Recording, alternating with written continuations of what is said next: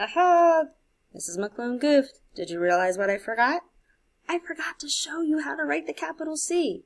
So you get two videos for the price of one today. All right, capital letters. They are all giraffe letters. So I'm going to need to start above that top line.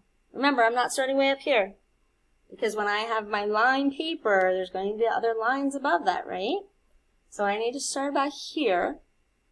And for my capital C, it's the same as my lowercase c, except bigger. So it's just going to go magic C. It sits on that bottom line. Let me show you again. Magic C. See how they sit?